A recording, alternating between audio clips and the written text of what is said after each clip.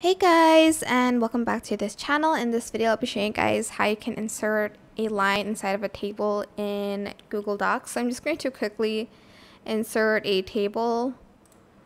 So if you want it to be horizontal, just select insert and then select horizontal line. That is the quickest way that you can insert a line.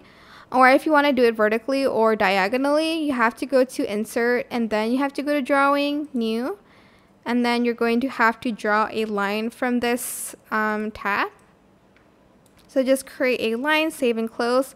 And as you can see, it's added. You can add it. Actually, I don't. Okay, you can like make it shorter here. Well, I guess like the. Okay, it's going to look a little thicker, but I think you can edit it here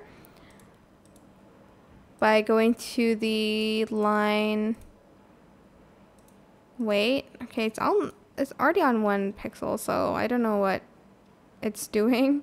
But that's how you can insert it like that. Maybe like make it just a little bit shorter instead in the edit section here. So I'm just going to quickly do that, save and close, and it's going to be a little bit shorter.